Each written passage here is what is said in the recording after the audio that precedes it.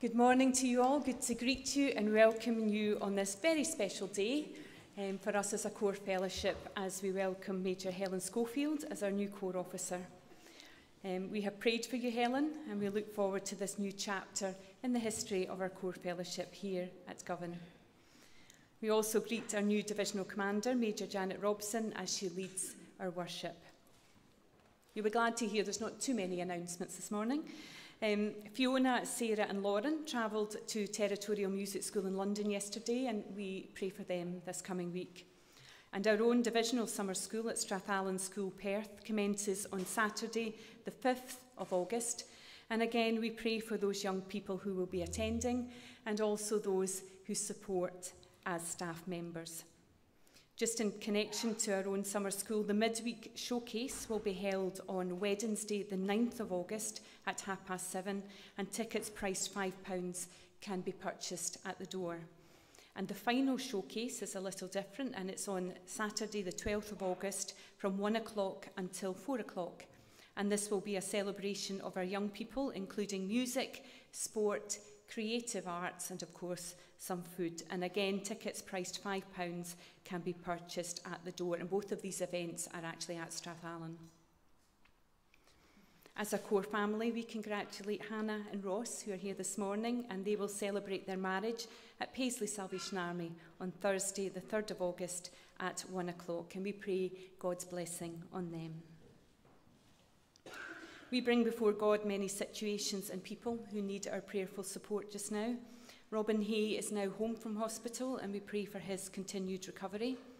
Alison Gillespie is also recovering at home following surgery, and there are others that I know are undergoing treatment and who have health concerns, and we pray for them and their families during these difficult days.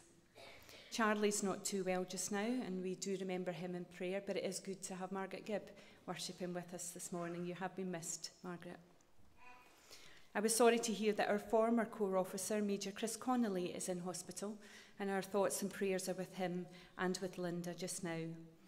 And I would ask that you continue to remember all those who are unable to worship with us as they would wish to, and for Maisie, Jessie and Sandra in their care homes.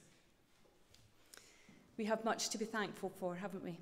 And I would ask that you pray for our continued mission and ministry in this community of Govan.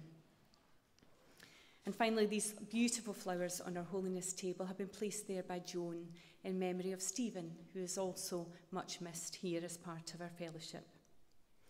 Now, last week, if you remember, we were talking about things that are precious to us, things that we want to hold on to.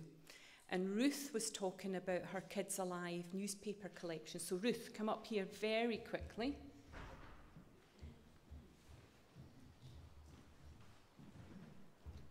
Because I knew everybody would want to know. So Ruth, you were talking about your Kids Alive, and you've been collecting them since 2019. I feel like we should have a drum roll. Where's the drummer? Can we get a drum roll, please? Okay.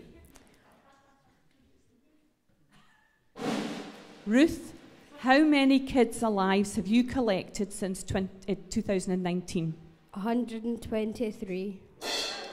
123. That's not including today's one. Is it 124 from today? There you go. You heard it here first. Thank you so much, Ruth. Well done.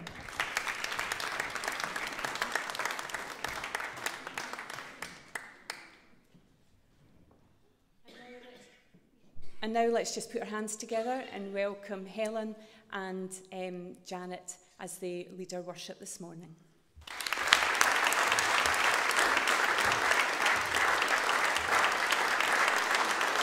Thank you.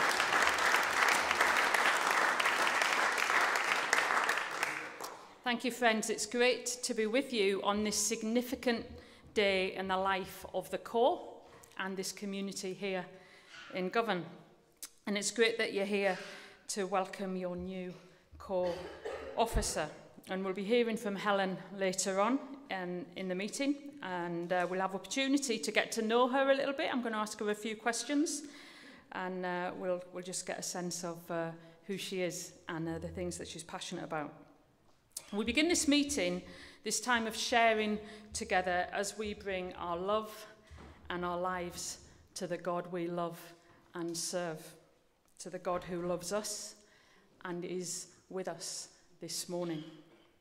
One of the things I really appreciate about the current Salvation Army songbook is that there's a verse of scripture associated with each of the songs in the songbook.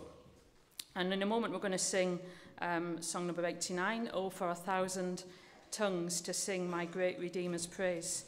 And the verse of scripture noted for this song is found in Revelation chapter 5, verse 11. And it says this, I'm reading from the Living Bible. "Then in my vision, I heard the singing of millions of angels surrounding the throne and the living beings and the elders." And then into verse 12, this is what they were singing. "The Lamb is worthy, the Lamb who was slain. He is worthy to receive the power, the riches, the wisdom, the strength, the honour, and the glory, and the blessing." Well, I appreciate there aren't millions of us here this morning. There's a good number, not millions. I don't know how angelic you're feeling this morning, but we're going to have a go at raising our voices and as we bring our love and our lives to our Redeemer. So let's stand, and the band are going to help us, and we'll sing the 4 verses straight through. Thank you.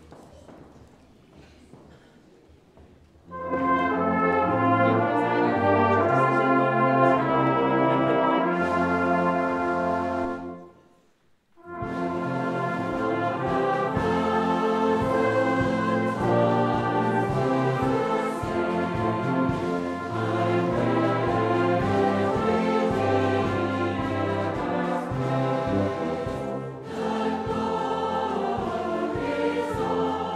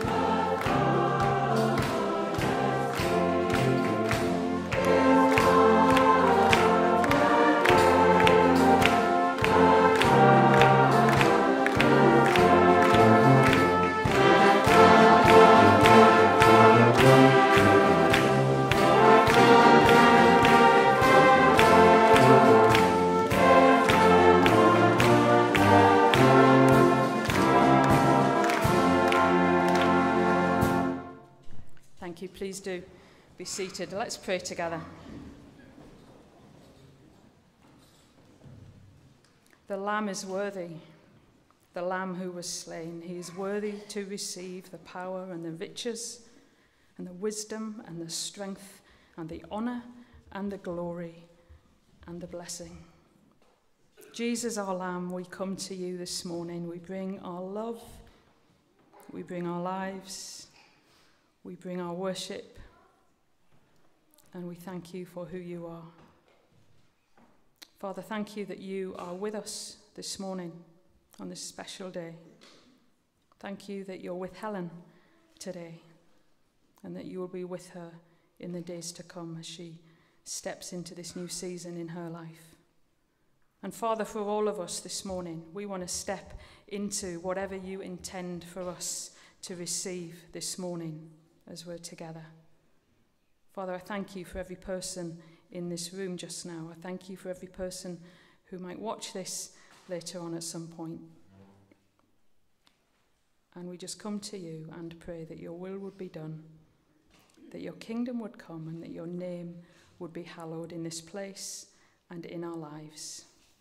We do pray, Father, for those who need an extra measure of your grace and your love today, whoever they are, wherever they are. Father, be near them. Help them to know your love for them this day. And for us, Lord, as we continue in our worship, by your Spirit, would you just enable us to know your heart, to hear your voice, and to respond to all that you long for us to receive from you. In Jesus' name we pray. Amen. Now, I think the musical tots have got something prepared for us, and they're going to come and share that with us now. Can we just encourage them as they come to the platform, please?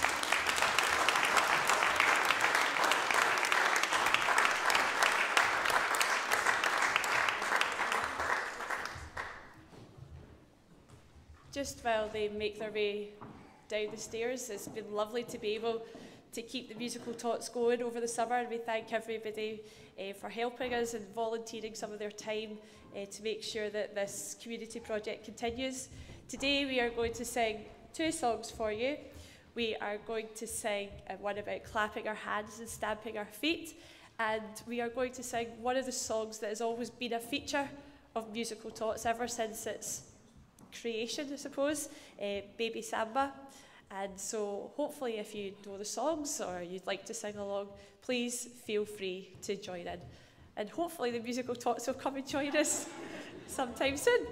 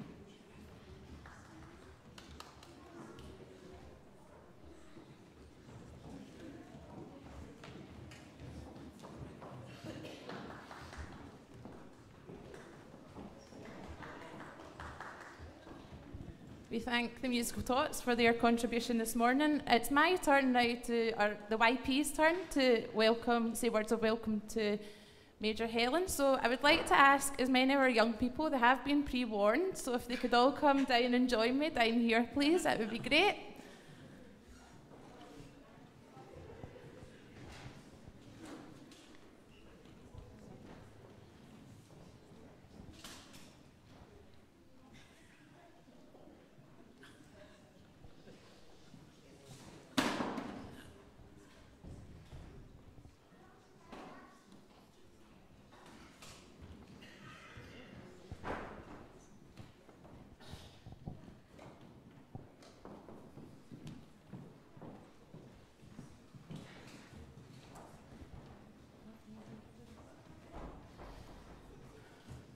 Okay, so today we have been asked to give some words of welcome to Major Helen.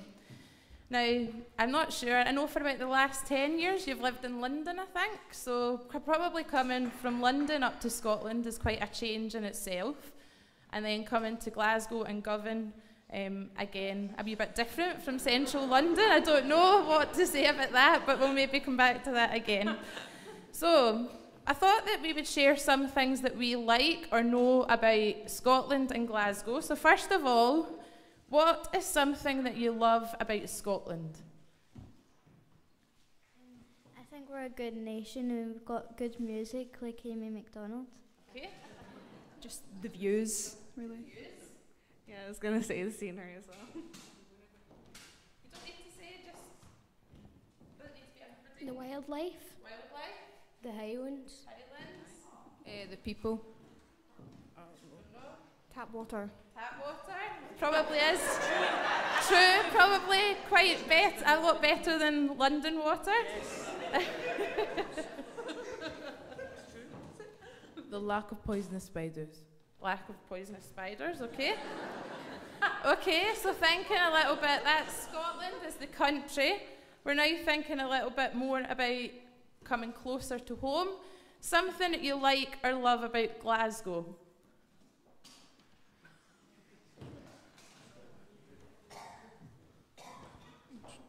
The places you can go and visit. Okay.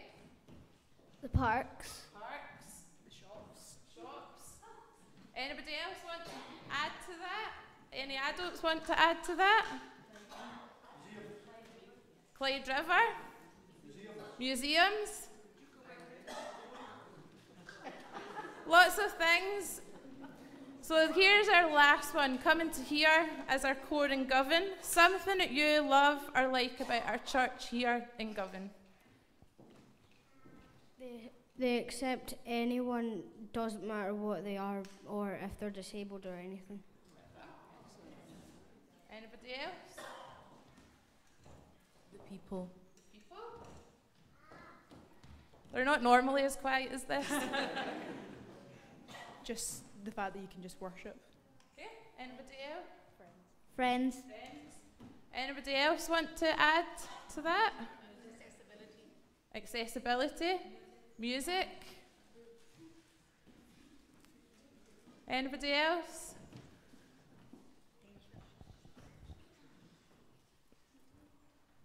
As I've already said, this week saw Major Helen move up from London. Not sure what her feelings are and probably a little bit mixed, leaving what she's familiar with and coming to something which is a bit unknown. But hopefully you will get to know the country of Scotland and Glasgow and Govan a bit better soon and feel that this is your home. Scotland is often one of the people's favourite countries to visit. People come from all over the world to Scotland, whether it is looking for something from history, something to do with the countryside, wildlife, or the bustling culinary scene that you might find within Scotland. Scotland has many amazing facts, such as the official animal of Scotland is a unicorn. I don't know if everybody knew that or not. It is known for its natural beauty with many mountains, lochs, and contains an extinct volcano. Glasgow is Scotland's largest city, based on the River Clyde, and is famous for its unique art, architecture and culture. And some of the kids mentioned some of the museums and things that you can visit within Glasgow. Govan is a riverside town which is known for its shipbuilding, although that is probably not as prominent today as it once was. It's the home of Glasgow Rangers Football Club. Hometown of football manager Sir Alex Ferguson. Rapsy Nisbet, which is probably a bit old now, but that was all filmed in Govan, and nowadays is known very much for its multicultural and diverse community.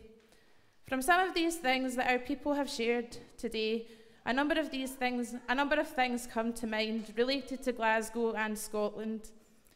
I don't know, you'll probably get to know us a bit more, but there's many different places that you can find that are interesting, lots of places to visit.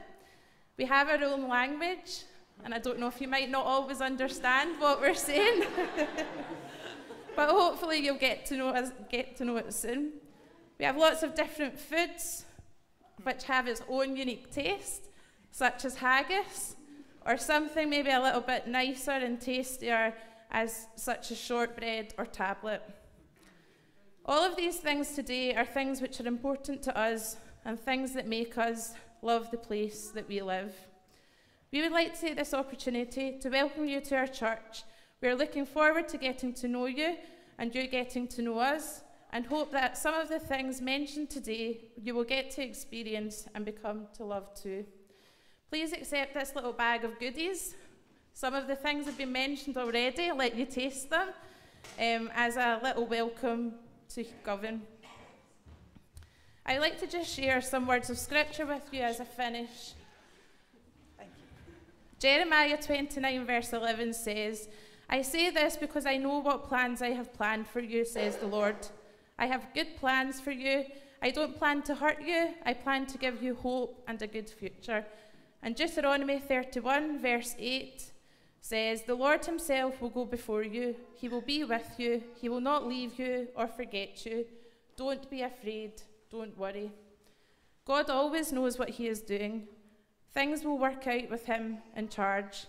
And maybe at this time, things maybe seem you're maybe a little unsure and unsettled, but I'm sure that God is with you. He has great plans for us as a core in the future, and we look forward to working together with you and seeing what God has planned for each one of us and as a wider core.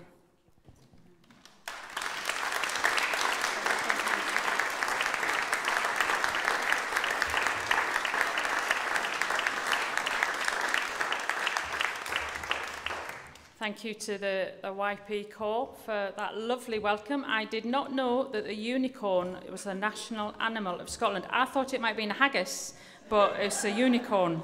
So I've learned something this morning. And we're really excited because the Sing Company are going to sing a really powerful song that speaks about a lovely promise for all of us, how we're kept under the wings of God. So the Sing Company are going to bring their ministry to us just now. Thank you.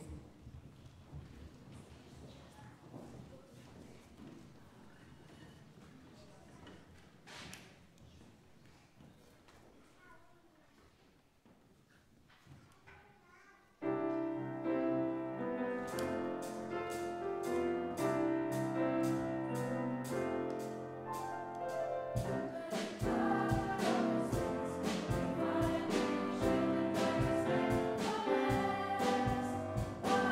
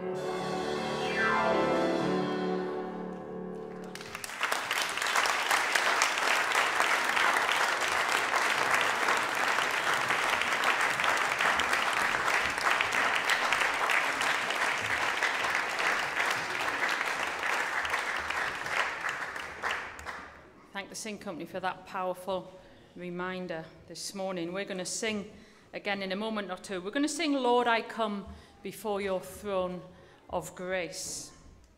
I wonder how you are approaching Jesus this morning.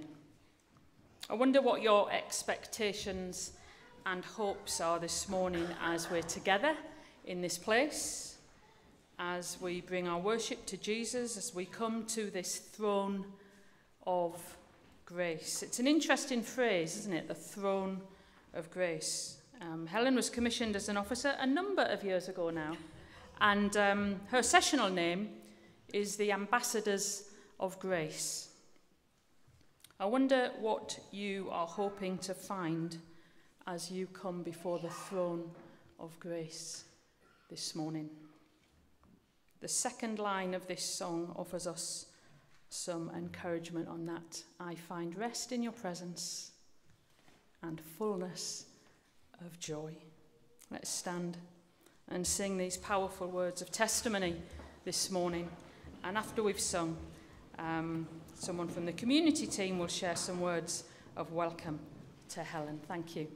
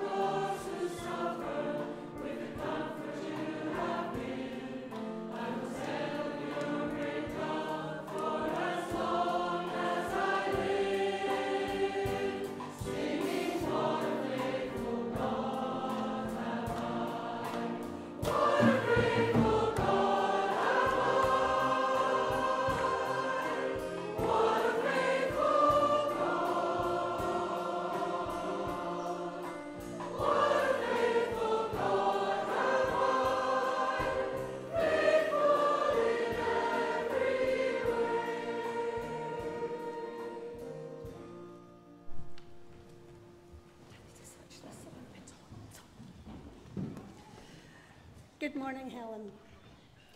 Today I have been asked to give an overview on the community work that's taking place within the core, how it started and where we find ourselves now. The first project to start 13 plus years ago is the Open Door. And that came about because someone's son got stuck in a snowdrift and he was supplied with hot drink by a local in the area, while his mum was sitting on a sun lounger in Tenerife. A discussion took place that maybe there was folks back in Govan who could be doing with a hot drink and some soup. And the idea to open the back door of the hall and to serve hot soup and drink began. We started on the first night with tea and coffee, chocolate biscuits from a donation from a family member, but no one came. And the officer at the time told us we were wasting our time. But we persevered. Then someone had an idea to open the front door, and that is when we realised that the building next to us was a resettlement service for women. And it was one of the girls passing that night, and then they brought others, and some of whom are sitting in our meeting today. It was an exciting time for us, and Jim MacDonald walked faithfully around Govan with his high-vid vest on, promoting the project, and our chaplain for the team, Ruth Topping, was always in hand with a word of encouragement, whether it was for a volunteer who had heard a disturbing story or one of the folks who came for food. And this was very important for us, to be able to share and pray at the end of each Friday. Because in these small beginnings, we now serve 40+ meals on a Friday night, with additional takeaway goodies from our local Greggs that is collected at close of business for us by Gordon, and also the goods from Costco that are very much appreciated. It's not been easy, and we've met many challenges, but if ever we were in doubt that there was a right way for us, it came one Sunday when the girls from the hostel were needing underwear, and it was agreed that someone would go to Primark and spend £60. Now, £60 was a lot of money 13 years ago, but it was felt that it was needed. On the Sunday morning, a member of the church was handed a jar of money. The exact amount in that jar of money was £60. This was God's confirmation of what we were doing was right, and that belief has never wavered. Only a week ago, I spoke to one of the men that comes regularly, and he told me that when he first came, his glass was half empty. But through the open door contacts, he feels that it's now half full. There are many stories that I could stand here and tell you, from going to funerals to praying with folk in the hospital as they were so ill after drinking moonshine that someone had made for them. But we'll save them for another day. The second thing that started was the musical tots on the 11th of the 11th, 2011. When God planted an idea in one of our young mums' heads that there were lots of new families moving into the then new houses facing the hall, and we were placed to welcome babies and toddlers. The officer was consulted, and an appeal was made for volunteers. To start with, it was slow, with only one mum and her child, along with the leader's young children. But in the January of 2012, more and more families came and joined. Posters within the local community, a large banner on the side of the building promoted the project, and mums and tots from all walks of life came, and through this a cooking class in conjunction with the National Health Service Healthy Lifestyle was also introduced. As many exciting things have taken place and many contacts made through the musical tots, at the moment it runs on a Tuesday with the same structure as it started, with the numbers as 20+ children every week. And there has been contact with over 100 families since the restart after COVID. Links with social and health visitors are key and have been since the commencement, and volunteers are young mums and young at heart folks from within the core who have these precious youngsters at heart. A Wednesday night craft class was commenced to encourage anyone within the core of the community to come and enjoy fellowship, and this offer was taken up by many of the girls from the hostel next door, and friendships were established that are still in place today, and to be able to test their skills. And many lovely things have been produced, especially for sale at Christmas fairs. The Thursday night feeding programme was introduced by taking the then emergency vehicle to Govan Cross every week, with different volunteers each week in teams of 3 or 4. And the food given out was provided by Greg's Shop in Govan. This was very popular, even when it was raining or snowing. Folks still came for hot soup, hot drinks and takeaway. Unfortunately, that van eventually gave up the ghost, and a new emergency vehicle was purchased from GHQ, but it was felt that it was not viable for us to be using it, disappointing the teams that were out in the street meeting the people. And when we returned to the refurbished building, this project has carried on from the door of the building, and again 30 to 40 people come every week and take away hot soup, hot food, and all the goodies that we received from Greggs and Costco. Line dancing was introduced to encourage folk to meet up and enjoy fellowship, not something that I attended, but I'm led to believe it was a lot of fun, with many laughs, and this was attended by members within our corps and family members. Unfortunately, this has not continued due to the leader being ill, but we never know what the future holds, so don't put away your cowboy boots. Or cowboy hats, ladies and gentlemen, you never know.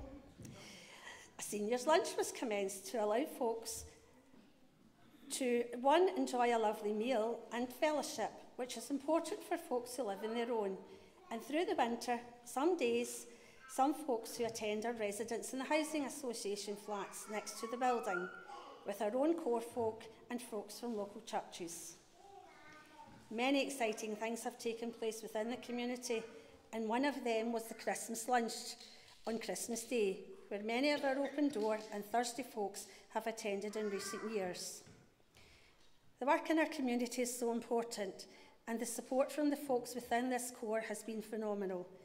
Yes, the store has been, and is at the moment, low in stock, but we never have had to say to anyone, we have nothing to give.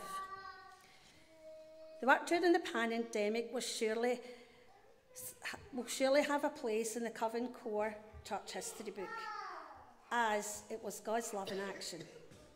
The contacts that were made during the lockdown with Govan Housing Association, Prince of Wales Hospice, Ross Hill High School, Govan Rotary, and all the volunteers who came to work in the food van and support with any demands that arose. Thanks to the hospice kitchen, we were able to provide very nice hot meals. Lasagna was very popular, every day in different locations within the Govan Lint House area. The Housing Association requested 100 food parcels per week for tenants who were unable to leave the house. And thanks to Ross Hall High School and the Salvation Army Distribution Centre in Cumbernauld, we are able to facilitate this, as well as having the van at Govan Cross every Thursday night and a Friday night located outside the church that we were working from. Due to the renovations of this building again, providing a hot takeaway meal and food parcels. Many people stepped up during the lockdown period to support this work.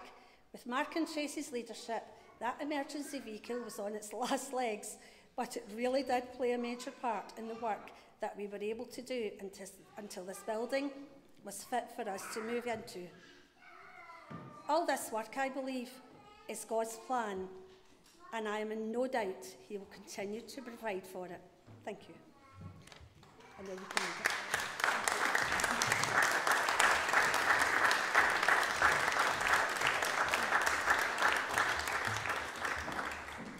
Thanks, Helena. It's exciting to get a sense of the ministry that's happening in this community. Thank you for sharing that with us. And we're going to continue, please, in our worship as we give together in the offering.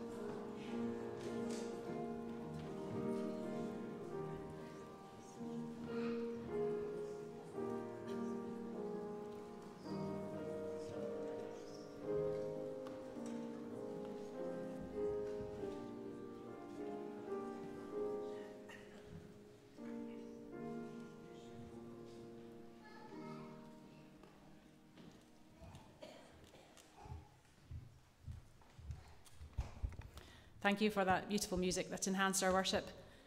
Shall we pray? Father God, we thank you that on this very significant day for our church, that we're able to come into your house to worship you. And we give back to you now with our tithes and our offerings. We place them before you and ask you to accept our giving, to bless our giving, and to guide us to use it wisely, in order that more people learn of your amazing love, more people will come into our church, and more people will be here praising you. We ask this in your name. Amen. Amen. Thank you. And the songsters are going to offer their ministry just now.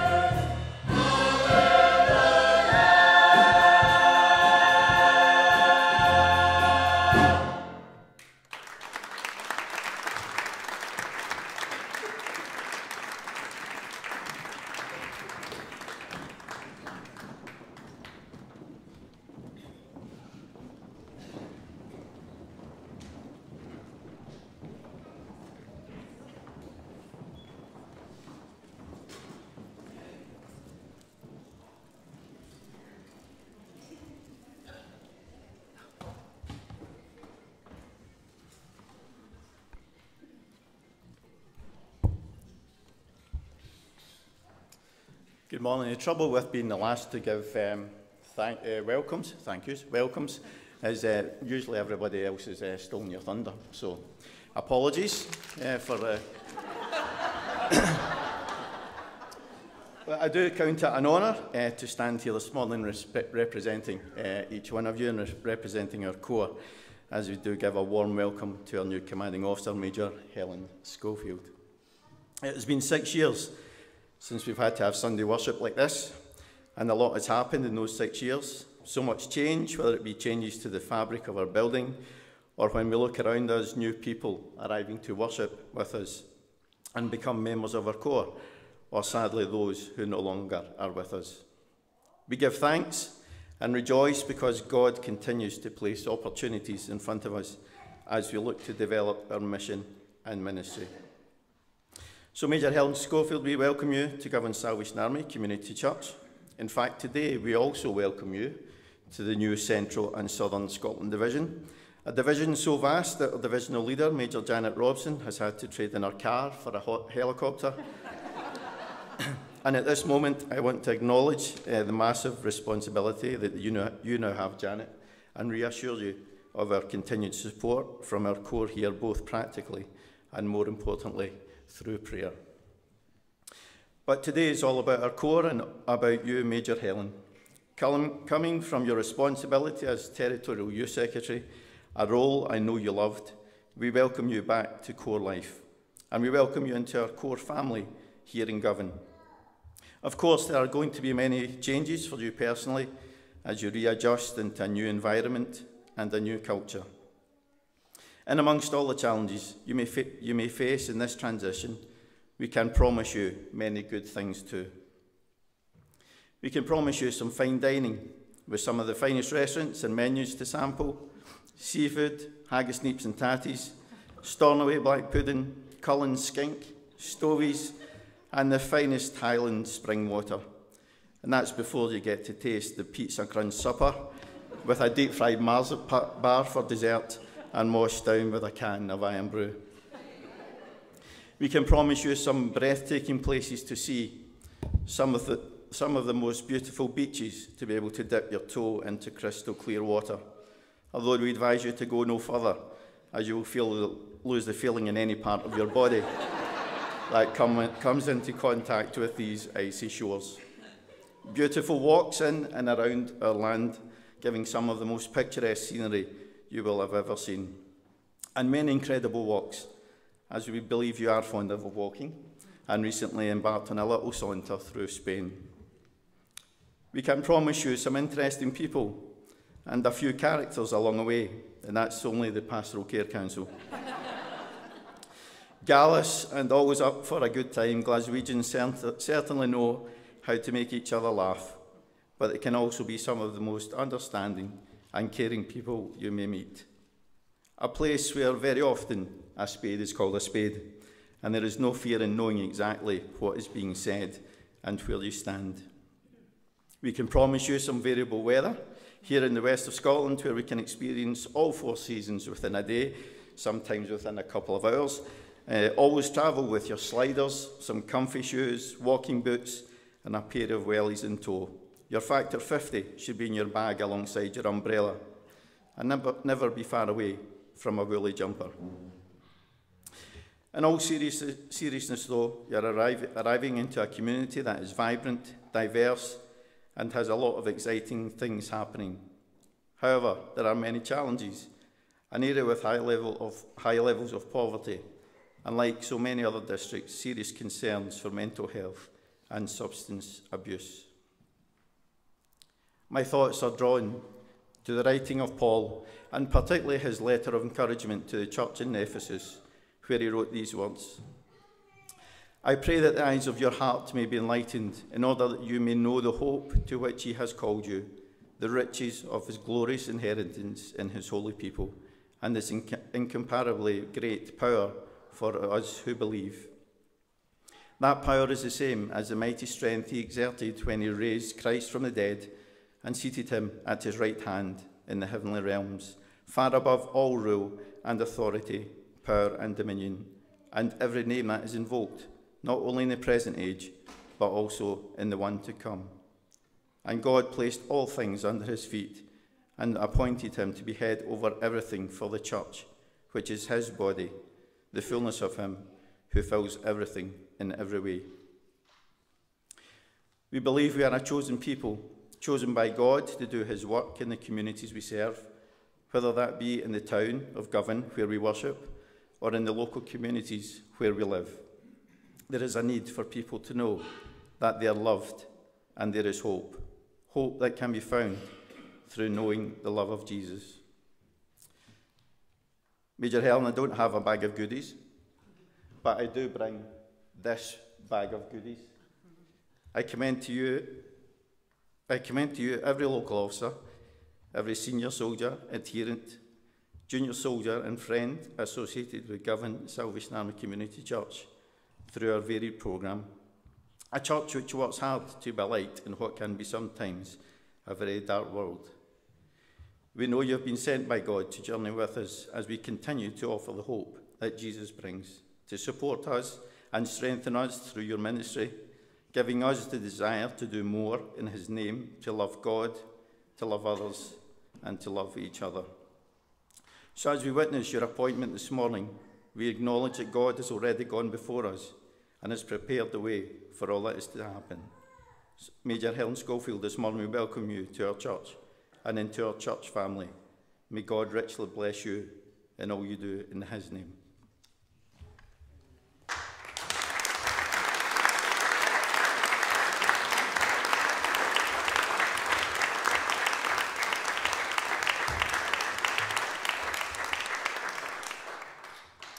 Thank you, David. In a moment or two, I'm going to interview Helen and just fire a few questions at her that she has had prior notice of. But I want to share some scripture that Helen has chosen for us this morning, and it's the first 4 verses of Isaiah 61. The Spirit of the Sovereign Lord is on me, because the Lord has anointed me to proclaim good news to the poor. He has sent me to bind up the brokenhearted, to proclaim freedom for the captives and release from darkness for the prisoners, to proclaim the year of the Lord's favour and the day of vengeance of our God, to comfort all who mourn and provide for those who grieve in Zion, to bestow on them a crown of beauty instead of ashes, the oil of joy instead of mourning, and a garment of praise instead of a spirit of despair. They will be called oaks of righteousness, a planting for the Lord for the display of his splendour. They will rebuild the ancient ruins and restore the places long devastated. They will renew the ruined cities that have been devastated for generations. Amen. So, Helen, come and join me. Oh, you're getting your own mic, that's good. So first question is, please can you tell us a little bit about yourself? Okay, I've been warned that I can only speak for a little bit. That's been the warning about this. Okay, so I was born in Nottingham, a little town called Beeston. I went to a Salvation Army there, tiny little Salvation Army. But I, when in my teens, moved to a corps called Nottingham Arnold, and that's probably where my faith developed. And I'm one of 4. I'm the youngest of 4. And there's always a note about being the youngest, isn't it? Good place to be. I could tell you lots more, but you're going to have to wait. Okay, how did you first come into contact with the Salvation Army? Okay, yeah, so I come from a non-Salvation Army family. The lady over the road gathered up the children on the street and walked us to Sunday school. And from there I stayed. At the age of 11, my friends left, but the officer's daughter was my age. She was my friend, and I thought she'd be lonely. So I felt I should stay and stay with her. Here you are. And here I am. How old were you when you first sensed that God was calling you to service as a Salvation Army officer? I was probably around 17, 18 when I felt this conviction upon my life that this is what God wanted for me. I struggled for only about 6 months. That's quite short, really. Some people struggle for years, don't they? But I just felt probably too convicted and said yes. Well, glad you did. And Helen, where's your officership journey taken you so far? Okay, yeah, so for the training college, I went to Bristol, and I was in 2 appointments there. I was a corps officer at Bristol South Corps on a very tough outer city estate, and I was also the associate officer at Bristol Citadel Corps, again in quite a tough area in the middle of Bristol, so that was quite challenging. From there, I went to Western-super-Mare. And from there, I went to divisional headquarters as the DY and the candidates officer. From there, I went to the candidates unit, and then to territorial headquarters as the territorial youth and children's secretary. Don't forget the children. Okay, and I've been in that role now I was in that role for 7 years. Helen, what's been the greatest joy for you in your life as an officer? Oh, there's been many, many joys, but I think for me the greatest joy is actually seeing how people have took hold of the will of God or listened out for the will of God and embraced it wholeheartedly. So whether that's been young adults, whether that's been children, youth, grown-ups, I suppose my particular joy is seeing young people that I've seen grow up, I suppose. I think of youngsters at Bristol Citadel. One of them's now the DY in that division. And that brings me great joy, seeing how God has been at work in their lives. And the greatest challenge? I think probably when I was appointed as the TY, because at the point I was appointed, it was fit for mission. We'd gone through all of these changes, and I was suddenly appointed as the Territorial Youth and Children's Secretary. It was the amalgamation of the youth and children's units. They had actually been decimated. I will use that word. They were very small, and there's a lot of hurting people around. And I felt like I was probably building a new business. There was no systems or processes. Well, it didn't feel like there was that were in place. And suddenly you had to cast a new vision and dream and see where we're going. So that moment was full of, yes, challenges. It was also actually 7 years of amazing blessing. Of God just building something new out of what had taken place. Helen, we know that in recent months you've had the lovely opportunity to have a sabbatical. Can you just tell us a little bit about that, please? Yeah, I would say it's a real gift, sabbatical, that the Salvation Army, thankfully, as I've introduced for officers. And I could talk a long time, you said a little bit.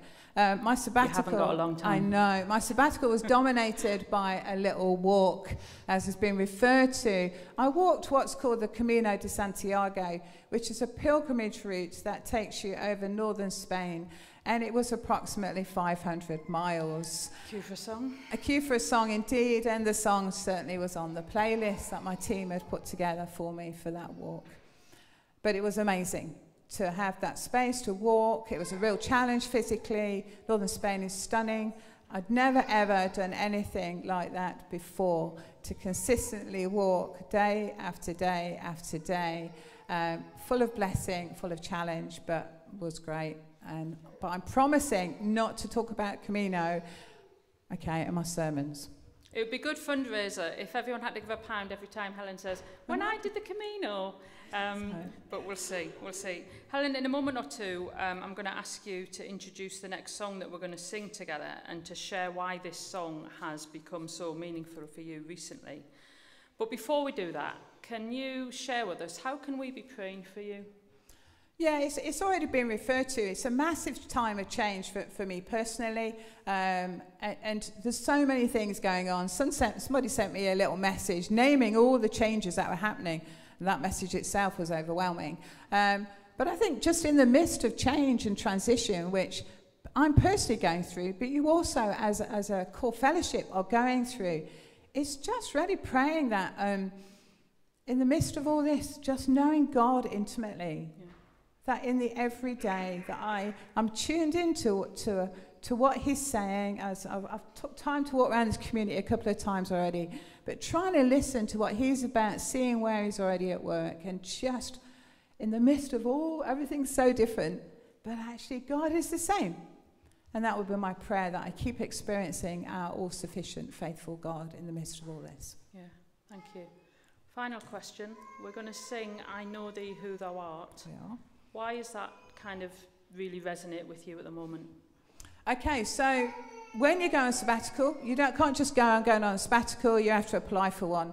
And in that, I wrote in my sabbatical application, I want to do pilgrimage, whether if circumstances changed, it might be in the UK, but I named that I was going to do Camino. And my rationale was, my reasoning was, God and I are going to go on a walk and have a chat.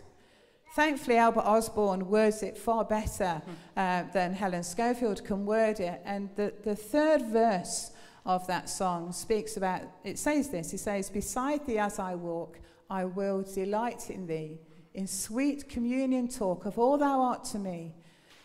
The beauty of thy face behold, and know thy mercies manifold. And for me, this was my verse to walk with, of delighting in God, but actually knowing that God also delights in me. Yeah. And it featured very much in that walk.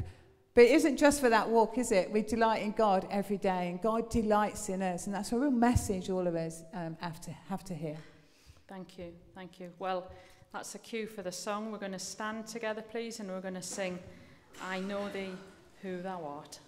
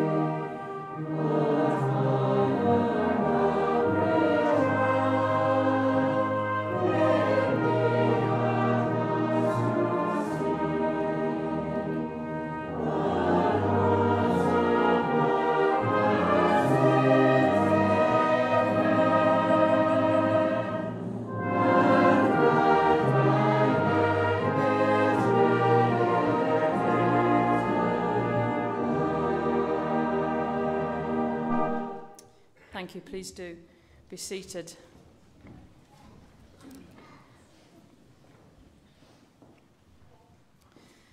As we move into the installation ceremony, these are really significant moments in the history of this corps and in our lives as we share these moments together. The significant moments in the life of your new corps officer, Helen, as she continues to offer herself in obedience to the call of Jesus on her life. Our flag is included in this ceremony as a visual representation of all that we love and long for in God. God the Father, God the Son, and God the Holy Spirit.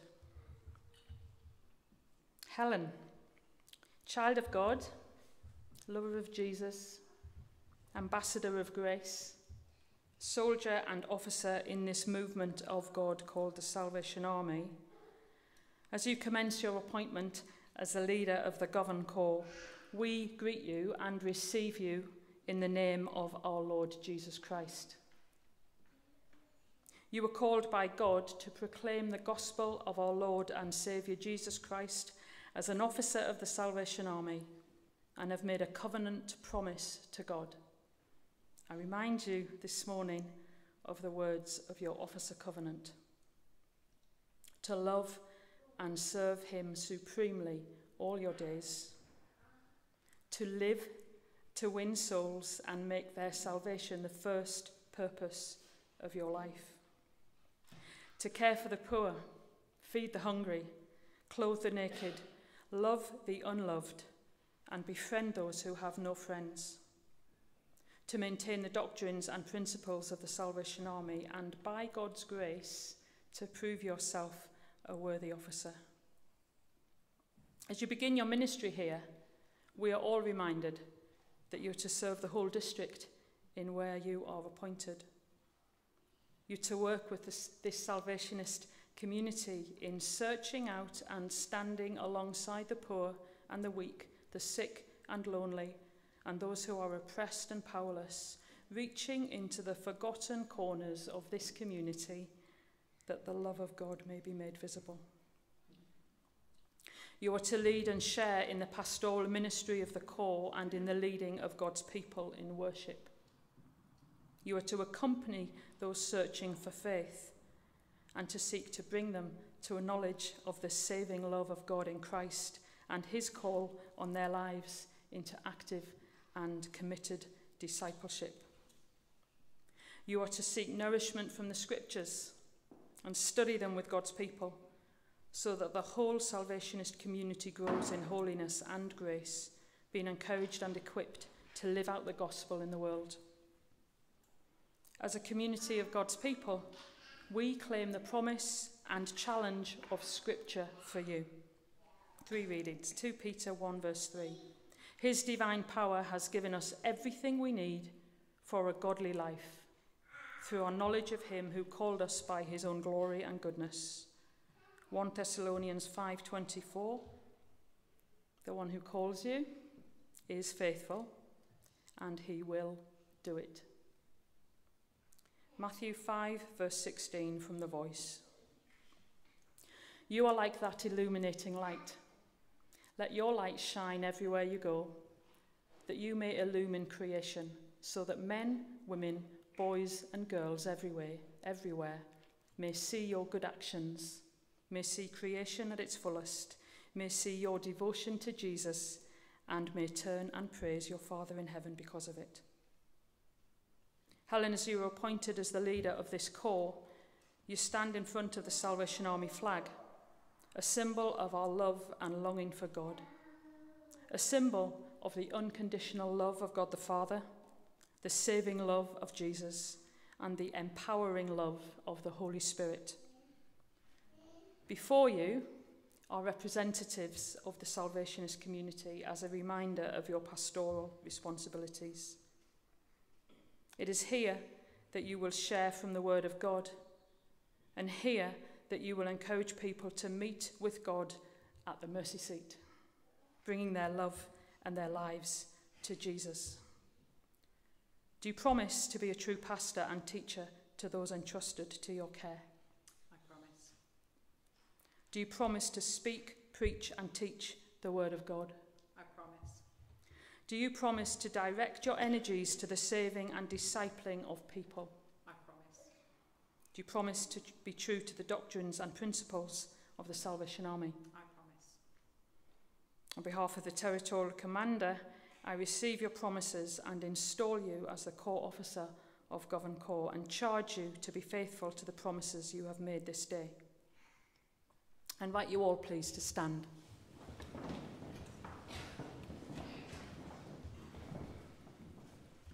I call upon this congregation of Salvationists and friends to affirm your love for Jesus Christ, your loyalty to your new leader, and your commitment to the mission of the Salvation Army. Last weekend, we celebrated the ordination and commissioning of the Reflectors of Holiness session. As part of that very special day, the Territorial Commander, Commissioner Anthony Cottrell, reminded the Corps, who were privileged to be receiving a new lieutenant as their Corps officer, of their responsibility to look after and care for their officer. Whilst Helen certainly isn't a new lieutenant, I offer the same encouragement and challenge to you this morning to look after and care for your Corps officer.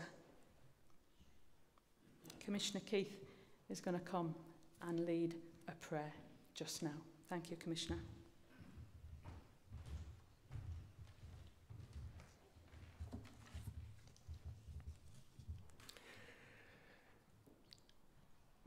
Loving God, we come before you now to make our prayers in the name of our living Lord Jesus Christ. Many times we have gathered in this place and felt ourselves to be on holy ground, but perhaps never more so than now,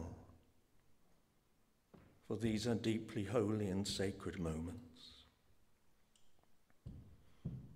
We come to thank you for your servant Helen, who stands before you and this congregation today in willing and cheerful obedience to your call and to your will.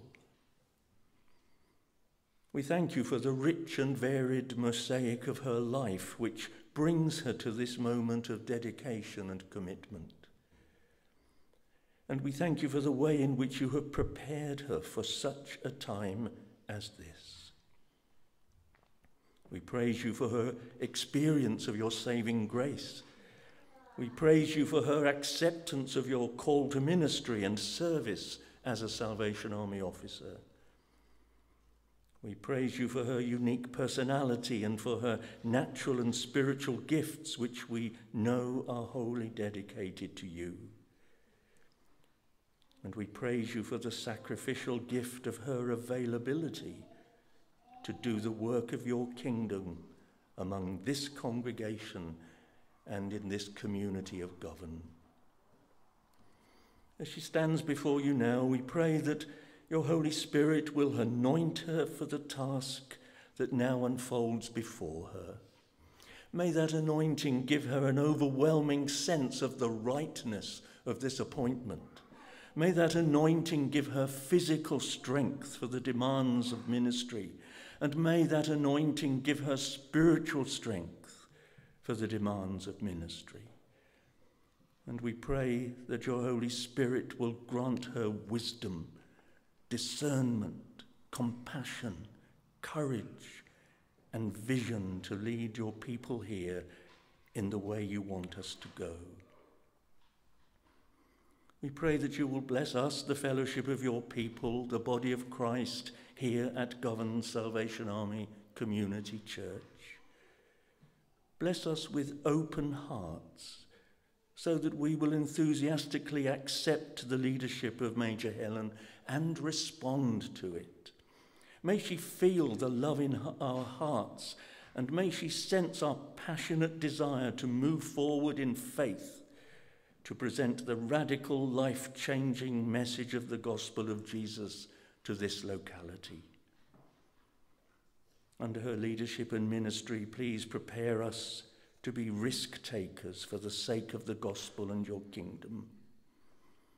Prepare us, we pray, to receive the men and women and young people who we believe will come into this fellowship under her ministry. Prepare us for even greater things than we have ever experienced before. So, Lord, please hear our prayers this morning Set the seal of your Spirit on Major Helen, on her commitment, and on her ministry and service in this place. Here may she be a true ambassador of grace. And will you make of this day an everlasting sign? And we offer all these prayers in faith and in the powerful name of our living and reigning Lord Jesus Christ. Amen.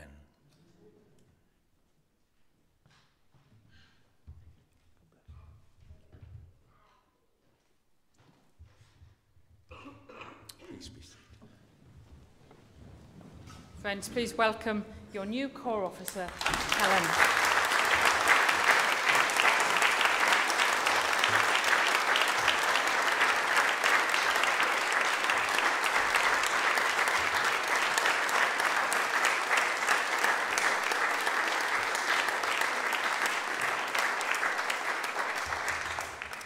Just before Helen shares God's word with us this morning, the band are going to offer their ministry just now, playing music associated with a simple, powerful prayer. Spirit of the living God, fall afresh on me. Before we listen to the band, I just encourage you not to be a spectator as we listen, or as we are reminded of this prayer. We pray this prayer for Helen, but let's pray this prayer for ourselves too. That in this place, at this time, as we're together in worship, that the Spirit of the living God would fall afresh on our lives. Thank you.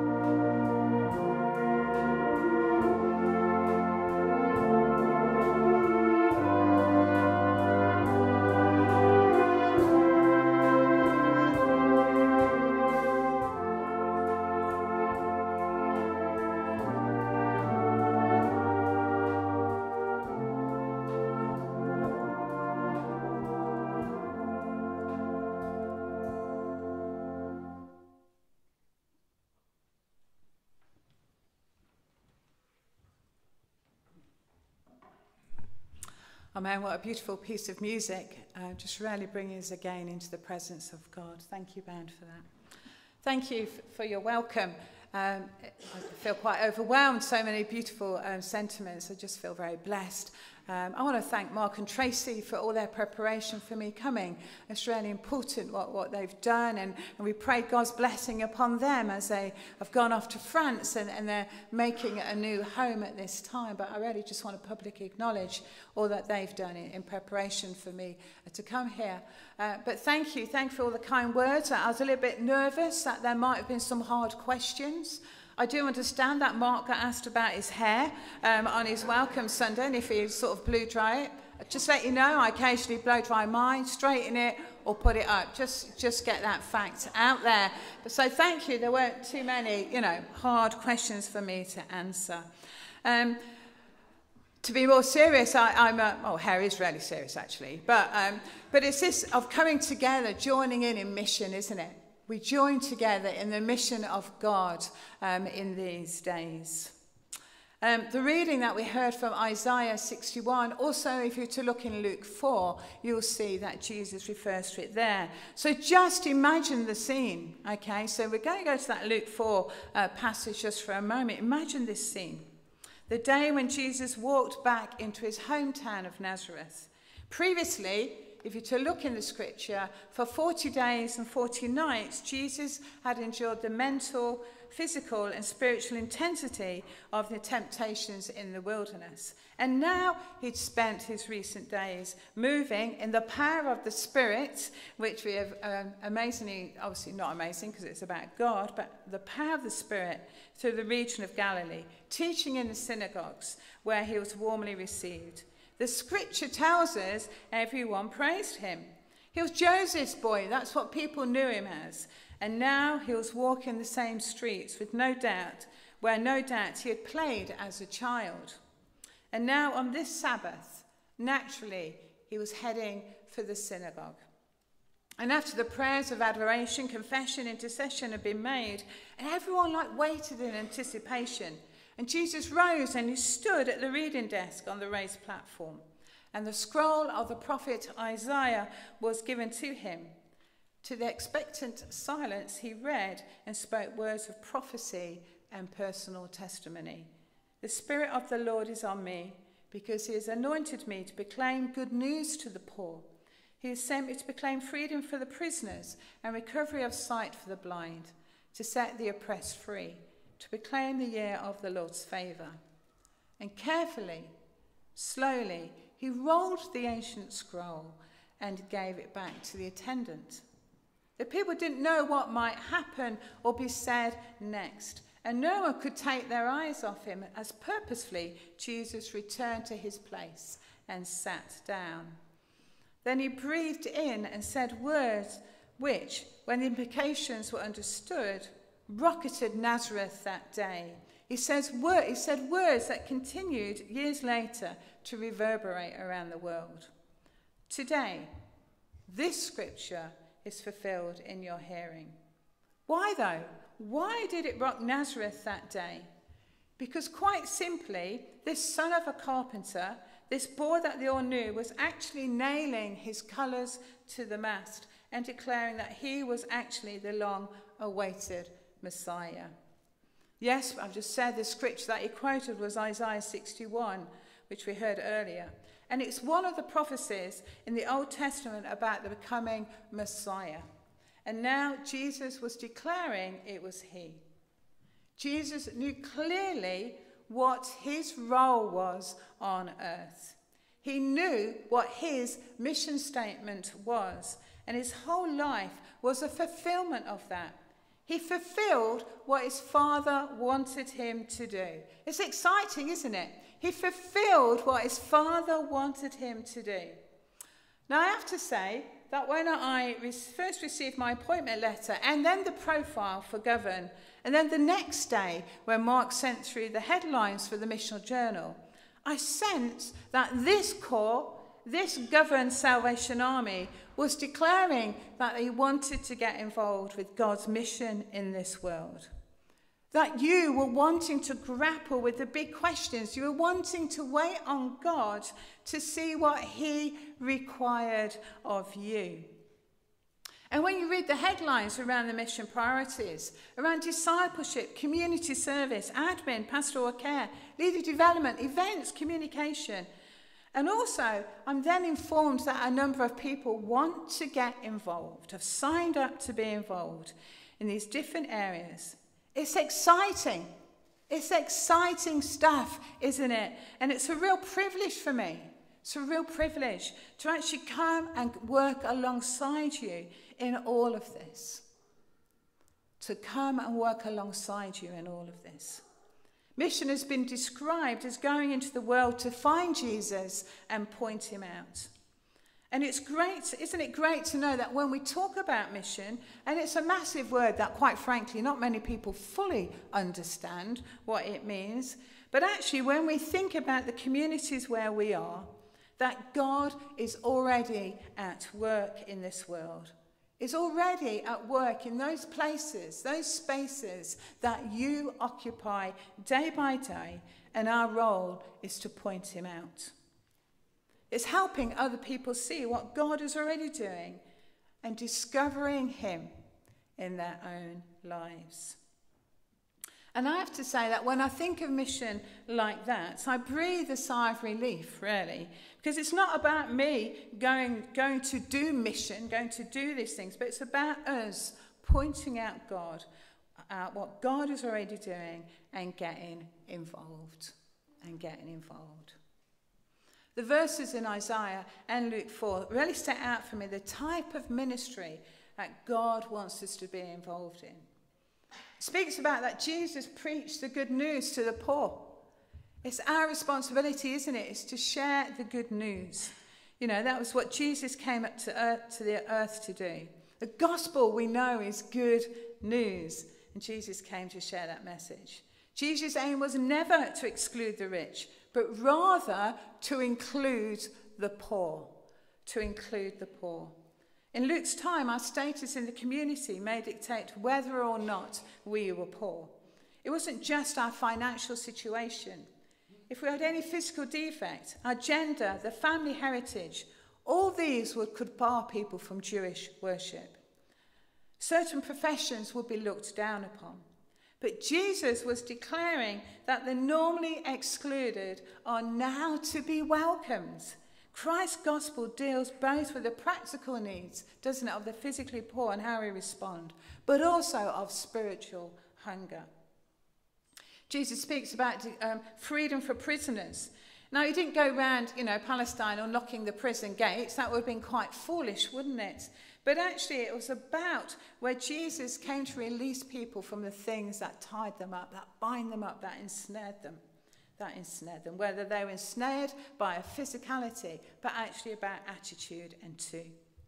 It speaks about actually giving sight to the blind. And we know that when we read the scripture, that's what Jesus did.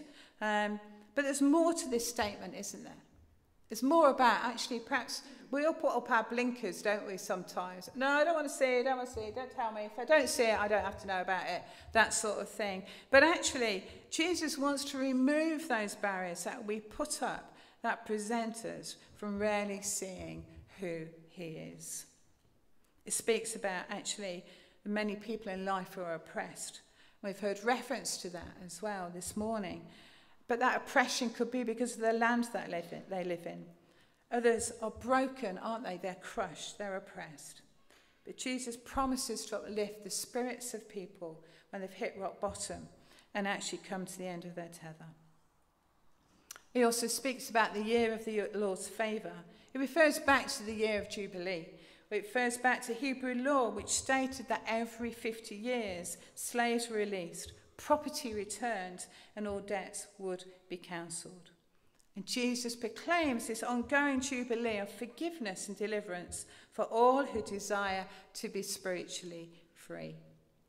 In Isaiah, the verses go on to say this: to comfort those who mourn and provide for those who grieve in Zion, to bestow on them a crown of beauty instead of ashes, the oil of gladness instead of mourning, and a garment of praise instead of a spirit of despair. They will be called oaks of righteousness, a planting of the Lord for the display of his splendour. They will rebuild the ancient ruins and restore the places long devastated. They will renew the ancient cities that have been devastated for generations. Now, there's so much to unpack in those verses. You could do actually a whole sermon series on it, and we don't obviously have time this morning. Time is gone. But if you think of that image, just take that image of bestowing a crown of beauty instead of ashes. I don't know how you visualise that in your mind, but for me, the image conjures up is one of a tender, loving father, gently removing those ashes and putting on this crown of beauty, gently removing the mourning, gently lifting despair and replacing it with his oil of gladness, his garment of praise. It's that image of when someone's head's right down, but God gently raises their chin so they can stand tall and strong, knowing that they are a child of the King. Knowing they're a child of the King. They can stand tall and strong, a planting of the Lord for the display of his splendour. I've walked around this community just a couple of times, and only probably the tiniest amount of areas, really. I need someone to take me and go on a big journey around here. But I can imagine that actually there are people who need to hear that message. They need to hear that message, that they're a child of the King, that actually the ashes, the downtroddenness that they're feeling, that God replaces. I can also imagine there are people in this congregation that need to hear that message too, that they are a child of the King, that they are loved by God and they can stand tall and strong. And in fact, you see, when people's lives are transformed by the encounter with God, God takes hold of them and uses them perhaps in ways they could never imagine, rebuilding the ancient ruins, restoring places long devastated, and renewing the ruined cities. Used to be quite a Salvation Army feature, that, didn't it? You know, I'm sure the founder says something about that. You know, when people get saved, you then put them to work. We won't explore that at this moment. But it's this thing of God taking hold of a surrendered life and using it for his glory alone. And the key to all of it is found at the beginning of the verses. The Spirit of the Lord is on me because he has anointed me. If you're to go back in Luke to Luke 3:21, we're reminded that the Spirit came upon Jesus and God said, "You are my Son, whom I love. With you I am well pleased." With you I am well pleased. It's a combination of the Spirit of God at work in our lives and knowing deeply that we're loved by God. And then this equips us for all that he calls us to do. For all he calls us to do. The Spirit of God at work in our lives. We're just going to spend just a couple of minutes in reflection. And we're going to use a song. It might be new to you, a beautiful song written by Graham Kedrick, "The Spirit of the Lord is on me." I'm just going to ask for the music just to be played. If you know it, sing along. If you don't, just read the words and embrace them to your heart this morning. Thank you.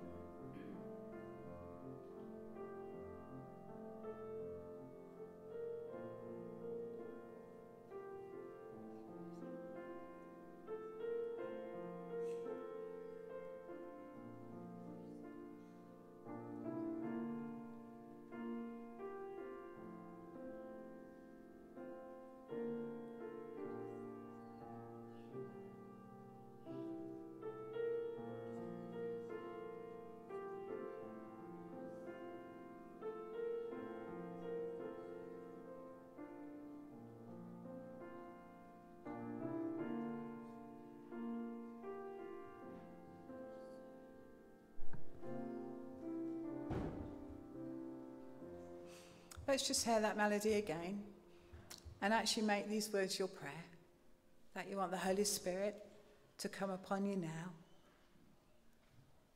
Let's just hear the melody and let's just make our quiet prayer on this Sunday. Thank you.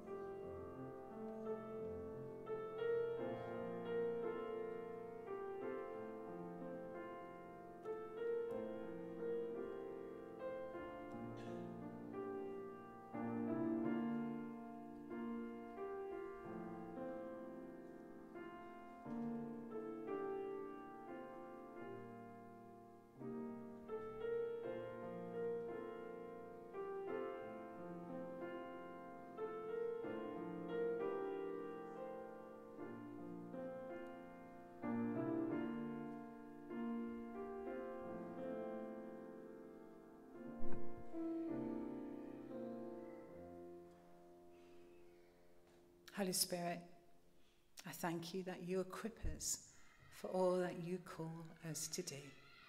And this morning, Lord, I just pray that in each of our hearts and lives, we know your power at work. We know your love at work. And we again offer ourselves afresh to you this day so we can do all that you ask of us. Father, I pray that if anybody just needs to be reminded that they are a child of a king, they're your child, I pray that you speak deep into their hearts this day and just remind them of that, Lord. Amen. Amen. Amen. We're going to stand and sing our final song together. And in the songbook, it's 525, and it's the song, What a Work the Lord Has Done by His Saving Grace. It's all about Him, and it's all about His grace, isn't it? Let's sing this song straight through. Thank you.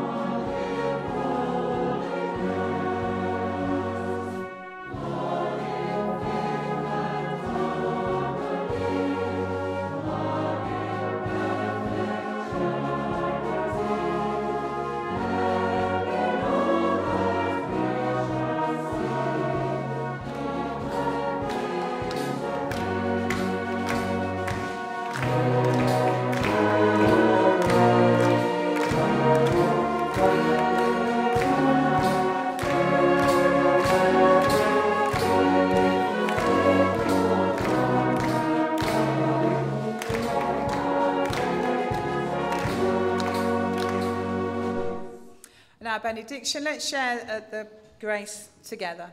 The Lord bless thee and keep thee. The Lord make his face shine upon thee and be gracious unto thee. The Lord lift up his countenance upon thee and give thee peace. Amen.